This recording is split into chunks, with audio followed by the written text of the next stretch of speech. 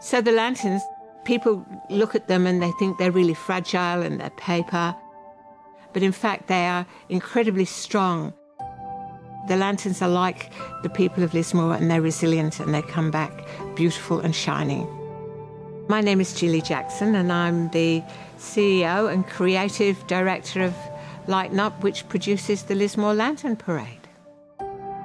This year is our 28th year.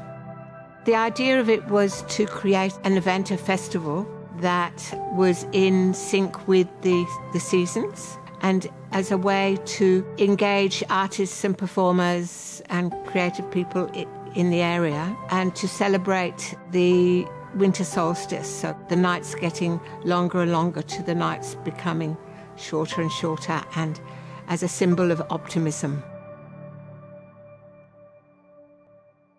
A severe thunderstorm warning has been issued for much of the state, with more heavy rain set to hit overnight. It's pretty wet here in Lismore. We've had well over 100 mils of rain today, and there's plenty more on the way. We actually started preparing for the flood on Saturday. I had a strong sense in my waters that something was going to happen.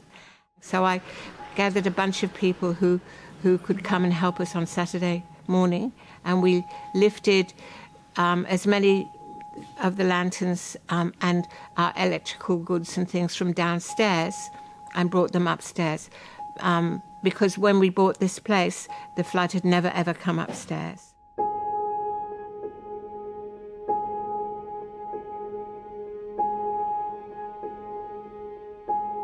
The water came in 4 metres higher than ever we had seen it before.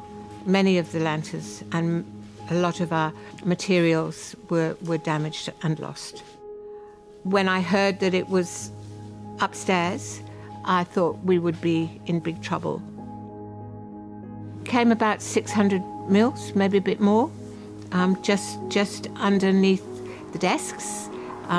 But there was all the big lanterns, all the feature lanterns were standing on the floor.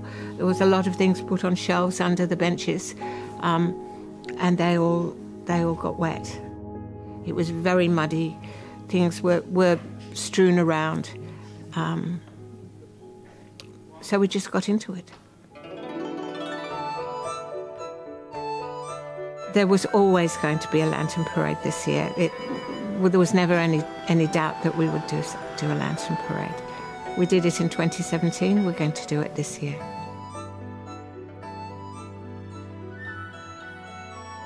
For the lanterns that are pretty damaged, we strip off all the paper and then we hose them down strongly, and then we disinfect them because the mud and the stuff that they've been through was pretty revolting. And we put mould retardant and mould killer on them as well. And then check all the lighting and start repapering and colouring them and make them look beautiful.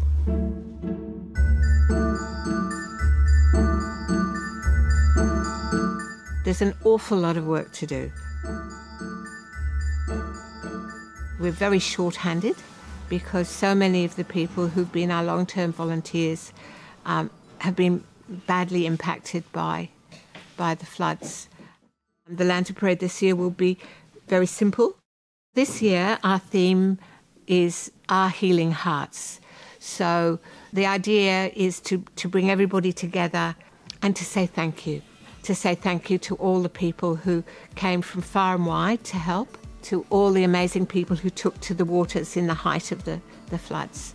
So with the SES and the tinny brigade and the jet skis and the kayaks and the canoes and the rubber duckies, and acknowledge the part they played in saving our community.